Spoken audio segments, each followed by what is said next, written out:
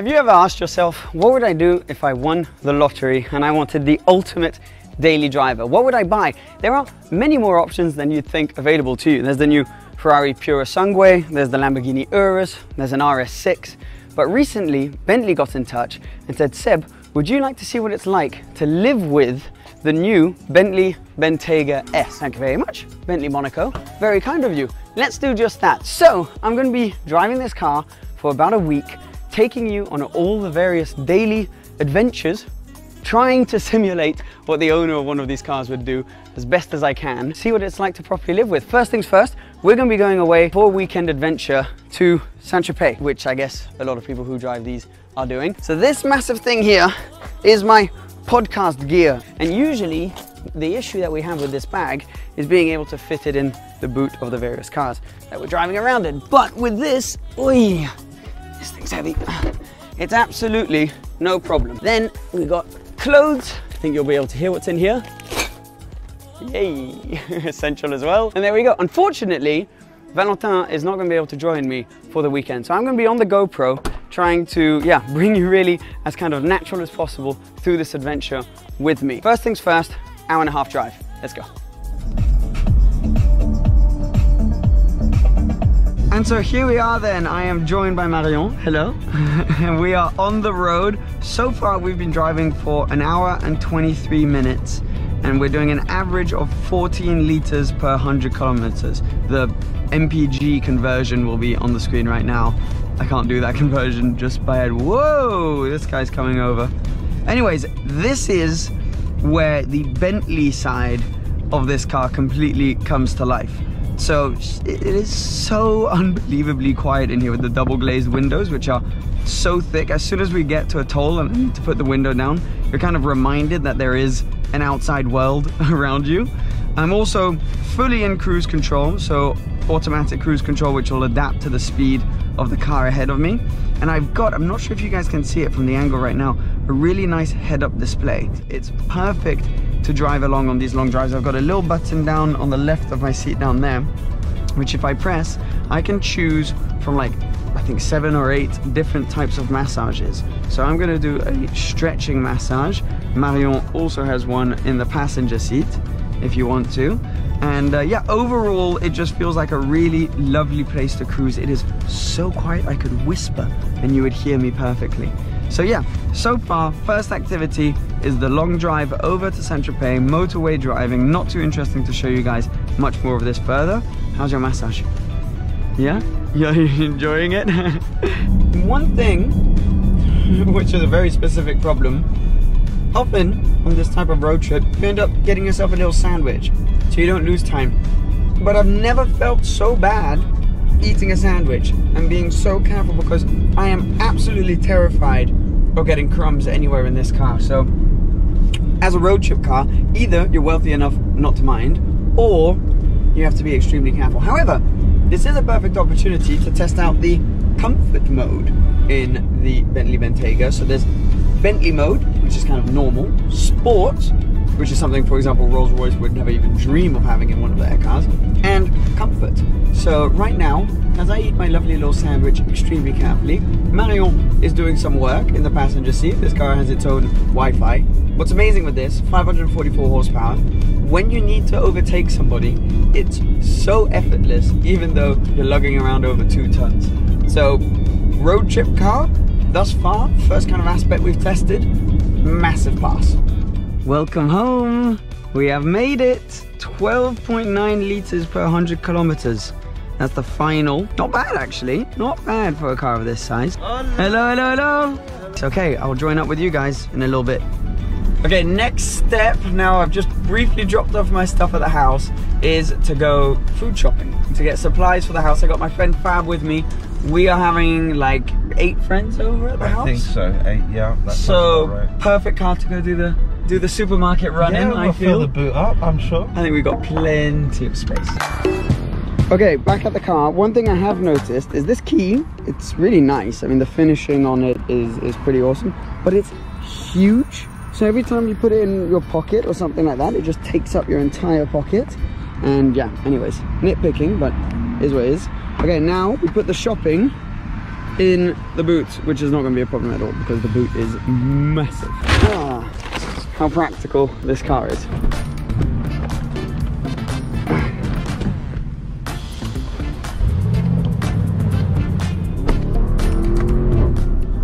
Oh, I've got some friends in the car now. Their first time in it, and yes, nice. Yes. They don't speak much It's very good. What car? Yeah, no, they were saying to me that it was amazing. The comfort you can have. They're big guys. Enrique in the back is like 190, and you have loads of space. You have your little screen in the back for them to look at. But when you want, you whack it in sport like I'm in now. Yes, you're gonna get through a tank of fuel in about 37 seconds. However, it is very good fun. So, approved, guys. Yes, approved from my friends. Yeah, it passes the mates test. Yes? Yes, perfect. Fantastic. Right, another test. We're going to see if a paddleboard can fit in the Bentayga. We tried a surfboard in the Continental GT. So because this is the Bentayga, we're going to try a paddleboard. So, let's get started. Open the boot.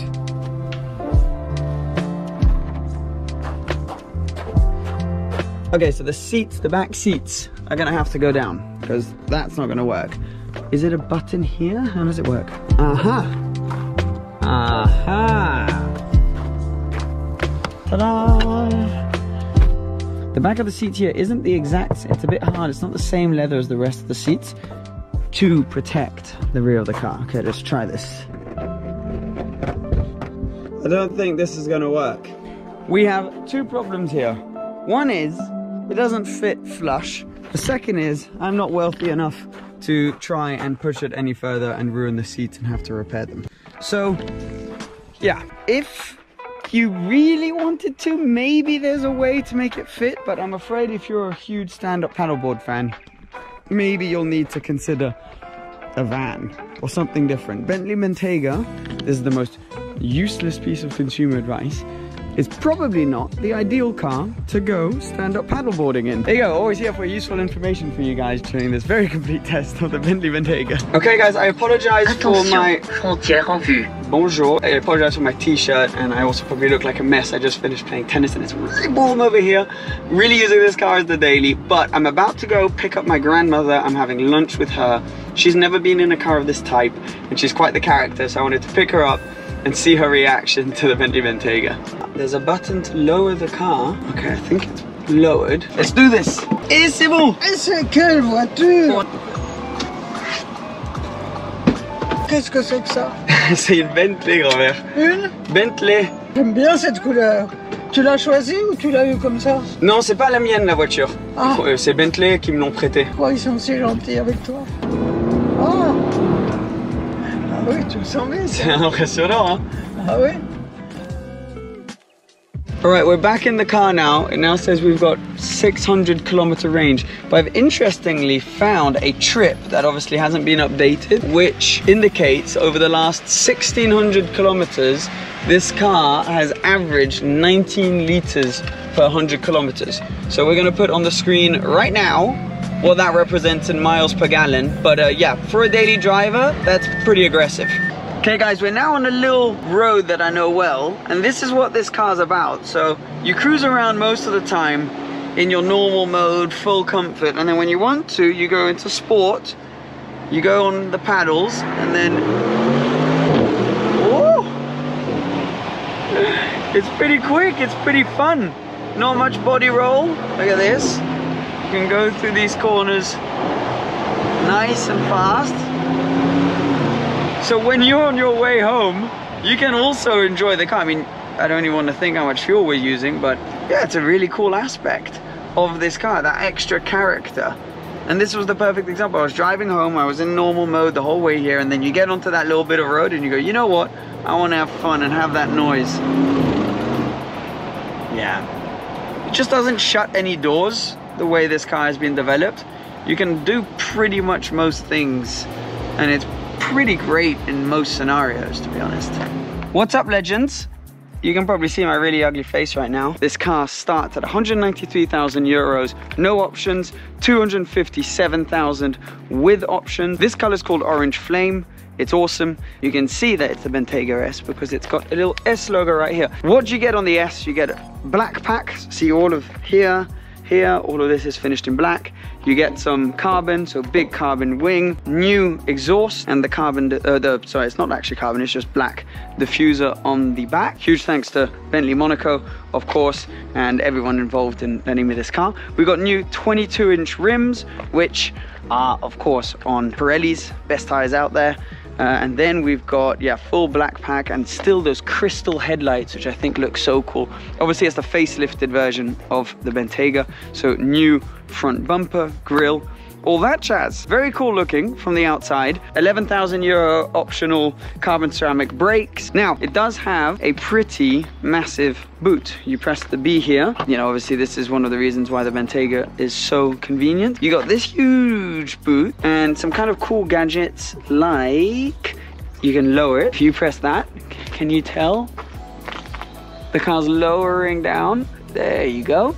This is actually really convenient for many reasons, but one could be if you've got a dog. We used to have an old dog and she'd always struggle to get into various cars. So that could be one reason. And then another cool thing you've got here is the tow hook, electric tow hook, which can just pop out right there. There you go. I mean, it's kind of self-explanatory, but we're gonna put that back in, which is convenient either if you're parking, so that if someone hits you, they're not actually gonna hit the car. Still got the same engine as the standard V8 Bentayga, so 544 horsepower, twin turbocharged V8. This one's also got an orange interior, NIME sound system. Look at this. Oh, that's sick. So this must be a key holder. Let's see. They put a hole so that the Bentley B sticks through. Perfect. That's pretty cool. So as you could tell, as I came in, keyless go, press this start button, and this is also your toggle to go between modes. Right now we're in Bentley mode, which is normal. There's sport, there's comfort, custom, so you can set it up. Then there's all sorts of off-road modes, whether you're in the desert, snow, sand, forest. There's everything you need. You press the B, pull that down, and you're into drive. If you then pull it down again, you go into manual. You can see M1 there. If I put it down, you go into D. You do have these two paddles. Instantly into CarPlay and all that jazz. Super easy to use. Handbrake off. And off we go. Everything you touch feels pretty incredible. The one thing that I would say feels slightly under par than the rest are the indicators here. So like, you know, everything to open and close these vents, all your volume adjustment, everything you touch is really luxurious. But these indicator stalks, they feel straight out of an Audi plastic. My brother-in-law has an Audi A3 and they're literally exactly the same stalks. So it's the only thing that I've touched that I thought, okay, that's a bit under par. Basically just been driving in Bentley mode. It's very impressive for an SUV in terms of like sporty feel, but to be honest, there's this obsession with super sporty SUVs at the moment. I get it, it is very cool, but personally, you know, if you're driving your SUV around, you drive it like this 3/4 of the time, which is what I've seen over the last week. It is nice when you're on a road that you know well, or you're in a rush or whatever, to have that sport mode. You know, there are some trick things with this, like I believe it's called a torque vectoring system, where it will basically brake on the inner rear wheel of the corner that you're on. That will help give more grip and feel to the front end. There's little things like that which are pretty cool. There's not much body roll for a car this heavy, and obviously you have 544 brake horsepower, which is pretty impressive. But again, it's not how you're going to be driving the car most of the time. What you do appreciate, however, for example here, I'll pop it in comfort mode, and when you've got all of these speed bumps, we're going to be driving it on a tiny little road now, because it's the fastest way to get you to the train station. But I think it's an interesting kind of test. When you're on these tiny roads, what is this car actually like? But these speed bumps are usually so brutal. I've done every car possible that I've had access to, I've brought on this road, and these speed bumps are horrible, whereas with this, not a problem, and the air suspension just gobbles them up like they're nothing. You're in your little bubble, completely unaware of what's going on around you, yet you still have a bit of a beast at the ready when you need it. So gadget wise, a few really cool things, like I discovered the night vision camera, which is not going to work too well now, but see right there, that at night is actually really cool. Turning radius test. Most cars can get around this in one go. This one can't, because it is massive. The steering is really light for such a heavy car. I mean, how you can end up steering it with one finger like this, I find pretty unbelievable. Main addition you've got to the S now compared to other Bentaygas is the Alcantara. So like this one has the Alcantara steering wheel, the seats Alcantara adds, I guess, that little extra bit of sportiness. It does shrink around you a little bit. I mean, I'm not going to say it's, you know, amazing how you don't feel the size of the car or anything like that, because that wouldn't be strictly true. But way tiny little roads these. But yeah, and then when you do put it in sport mode and manual like this, you get a bit of that V8 grumble. Yeah, you can hear, yeah, because the windows are so thick, you don't hear it much, but listen. There you go. You can hear it a little bit. It's not going to be one of the best sounding cars out there, but it does sound nice. It's got a really nice cold start sound, actually. Anyways, we're on tiny little roads, so let's go back into normal mode, back into automatic and cruise. The Bentayga was kind of, with obviously the Cayennes and Macans and stuff are out, but in this super SUV category with loads of power, kind of one of the first, it needed maybe a little bit of an update, and that's what this feels like. Unfortunately, the time has come. This long-term loan, or long-term, week-long loan is coming to an end. I have thoroughly enjoyed being with this car. I mean, stating the obvious, there is a fantastic car, but I've gotten to kind of understand it more. I feel like, definitely from my perspective, this is a car I didn't quite comprehend, understand, or see the necessity in at all. Now, there isn't a necessity in it, but I understand the want for the luxury of it. So, you know, at first I thought it's based on the same platform as many other cars.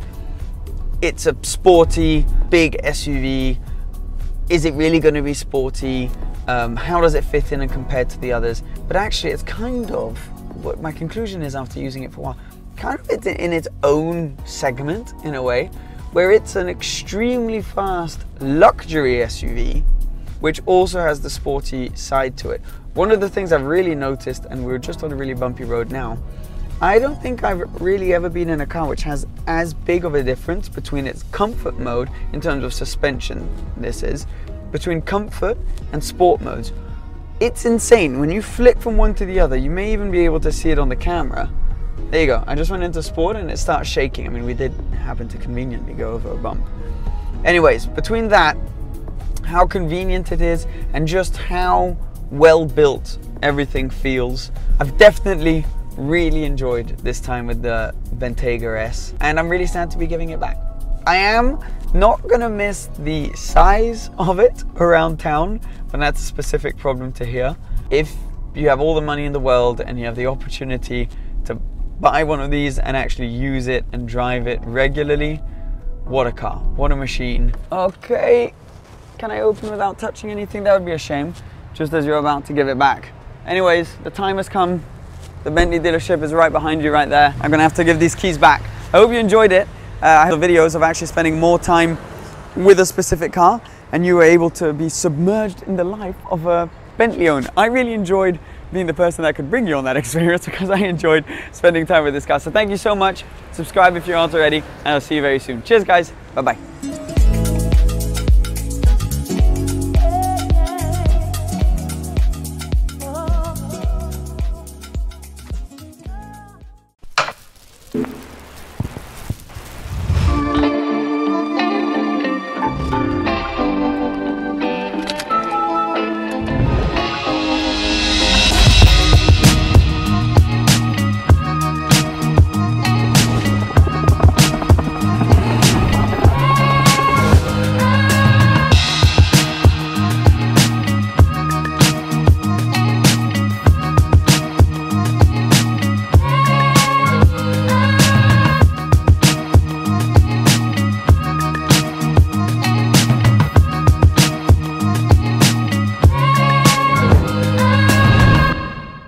This is the new Rolls-Royce Ghost, and it's a bit like Kensington Palace, and the Ghost is aimed at the younger Rolls-Royce buyer. Doesn't mean it's cheap though. It starts from £250,000, and in this video I'm going to give it a jolly good reviewing. Let's start this video by talking about the new Ghost design. So every part of this car is completely new. Nothing is carried over from the old Ghost, and it's bigger than before as well. So it's slightly wider. In fact, at its widest point, it's almost 2 meters wide. The here at the back, they have tapered it in so it doesn't have a big bulbous bottom. The back end is quite plain looking, but in places it is lifted by plenty of chrome like here and around the tail lights, and chrome surrounds for the exhaust. And I use the Carway Stick of Truth to just illustrate that within there are 2 proper exhaust pipes on each side. Moving down the side, we come to the alloy wheels. So they start at 19 inches, which is way too small for this car. These are the top size, the 21 inches, and I think at the very least you've got to have these fitted, otherwise it'll just look underwheeled. This car has a very strong shoulder line, gives it plenty of presence from the side. And once again, we've got chrome just highlighting it, so it isn't just a big slab of black. And huge chrome door handles, which are in the middle of the car, because obviously, look, hinged rear doors, makes it dead easy to get in. We'll come to the interior in a moment. I mean, it's a lovely looking interior, isn't it? Just shut the doors, which is done electrically. Go on.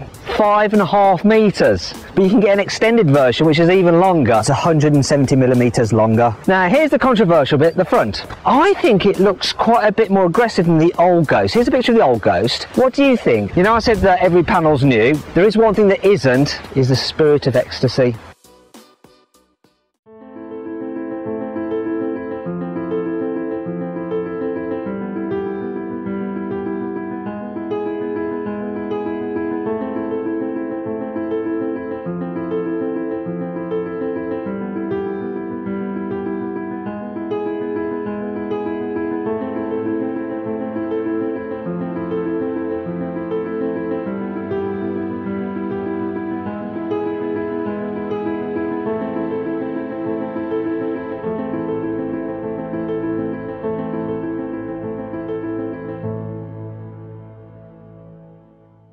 The inside of this is gorgeous. The quality of the materials is impeccable. The leather is just so soft. The stitching, even though it's done by hand, is just so straight. The wood veneers, they're solid and thick. This one has a unique detail in it. It's like shiny flecks. It's gorgeous.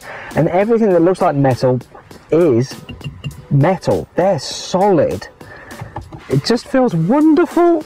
This is solid as well. I like this metal strip here on the top of the grab handle for the door. Even the door pockets, look, they're lined with leather, contrasting leather as well, the orange to match this on the dash. I like the dials as well. They're behind this glass screen and they're part normal physical dials, so the outer ring and the little illuminated bits for the increments of speed, but then the actual dial itself and the needle is digital, but it looks old-fashioned and analog.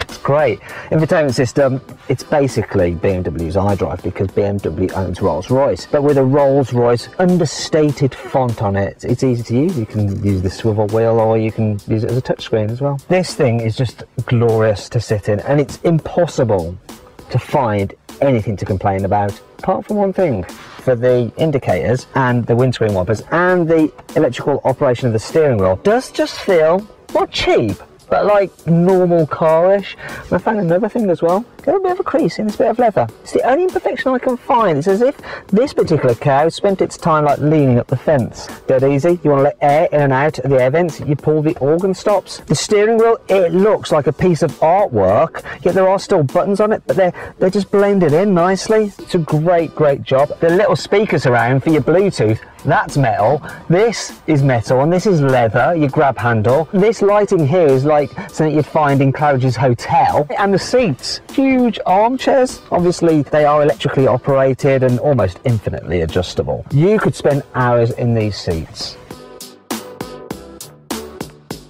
So, as I said at the beginning, this isn't a long wheelbase version. Look, I've got absolutely loads of knee room. I don't know why you'd need the extended wheelbase version. It really doesn't need to be any longer. No, the opulence just continues in the back. So once again, the air vents around solid metal, lovely with your organ stops. You got your climate control here as well. It's just gorgeous, and all the materials are super expensive feeling, thick carpets. You can really relax. This actually has a 3-seater configuration, which means that if you really needed to, you could squeeze someone into the middle seat, which would be very un-Rolls-Royce. There's a little grab handle in the back of the front seat, so you can actually hold on when you're getting into the car. One thing this car has is the embossed Spirit of Ecstasy on the back of the picnic tables. It also has, check it out, the rear entertainment system, so you get a big screen on each side and you can control all the car's infotainment through this rear screen using the controller under here, which is just like that in the front. I'll just put that away. Another extra this car has is this, look,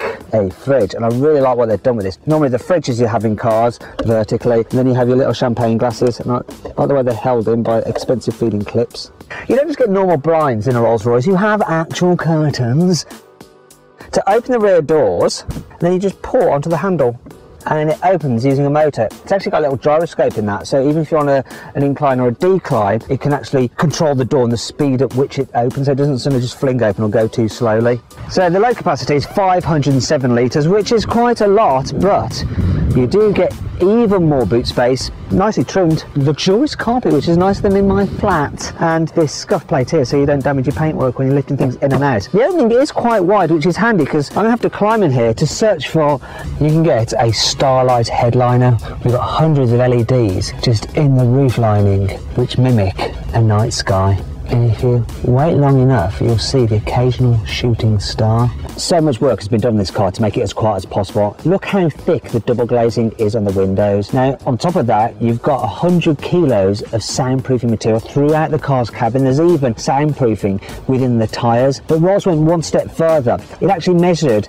the sound frequency resonance of all the components of the car and made sure they matched up, so that you don't get slightly different sounds standing out within the car. Just almost every single part of the car. In fact, they got to one stage where they made it too quiet that it made passengers feel a little bit car sick because you didn't get the sensation that you were actually moving. So they dialed a little bit of sound back in to keep everyone nice and comfortable. You can raise and lower the Spirit of Ecstasy manually if you want to by pressing a button on the car's infotainment system. And you can actually get it in solid silver or gold plated. Now you might be thinking, wait a minute. So this Ghost logo here, now Rolls-Royce could have just painted that on, but that would have been too easy. Instead, they took 10,000 man hours designing and developing this very special feature, which actually involves 90,000 laser etched holes in this wooden veneer, and behind that you've got 152 LEDs, and it shines light through evenly, so you get this starlight effect here, and when you turn the car off it completely disappears, and it comes back when you turn it back on again. This car has the upgraded bespoke audio system, so you have 18 speakers, and these ones here also have a really nice metal grille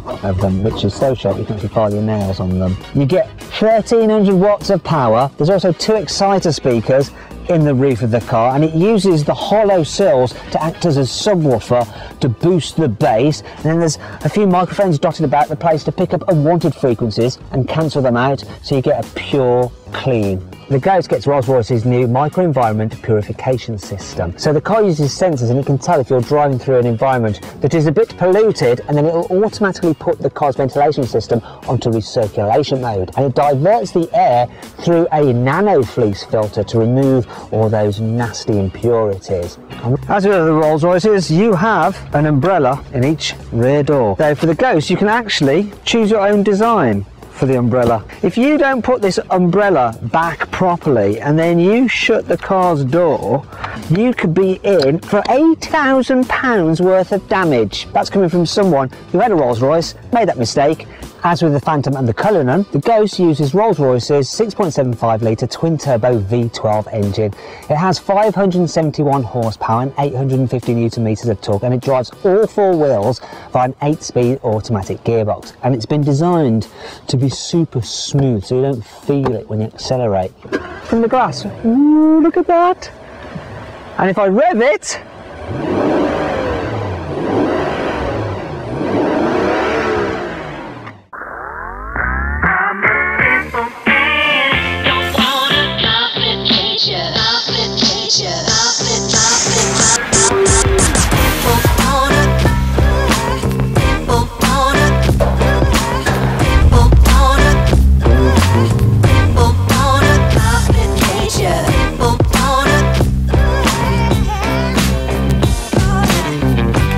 let's finally see what this Rolls-Royce Ghost is like to drive.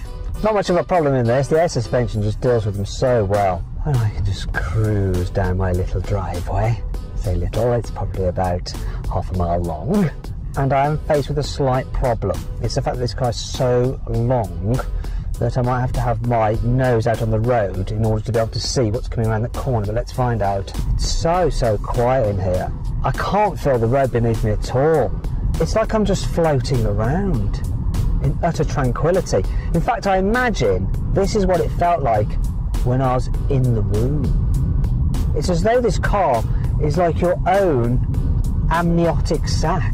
The turning circle on this car is still 3.4 metres, which is slightly better than a Phantom, which is 3.8 metres.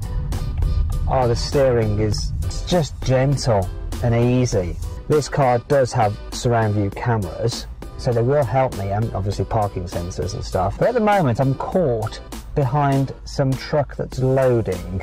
But it doesn't topple over either, it doesn't fill out of its depth. And if you need to get a move on, this engine is pretty powerful. I'm going to floor it. A little bit of a roar from the exhaust, and it does go alright. Oh my gosh, 0-60, 4.6 seconds. But it doesn't actually feel that quick because you're so isolated from the sense of speed. One of the things you have to love about Rolls-Royces is that they have their own unique way of doing stuff. For instance, you don't have a rev counter, but instead a power reserve gauge. So when you're just tootling along and not really pressing the throttle, you have 100% of power reserve. Seats are super comfy, you can put the massage function on. And one of the things I really like about the massage function is that it just stays on. I'm actually going to put the cruise control on because it'll just mean that I don't have to worry about setting the pace. The car actually uses a camera and a radar to keep a safe distance from the car in front, and it'll even work in stop-start traffic. There is one thing that is missing from this though. It doesn't have that function where it'll automatically steer to keep you between the white lines. It's a bit of a shame. I don't know why it doesn't have that. Maybe it's something to do with the fact that most people who buy these cars probably have a chauffeur, and you do want your chauffeur to at least try to earn his money. Click on the pop-out banner up there to get a car out to see how much you can save on a new car. Let me know your thoughts in the comments below. If you enjoyed the video, please give it a like. Also, comment below any kind of other videos you'd like us to do.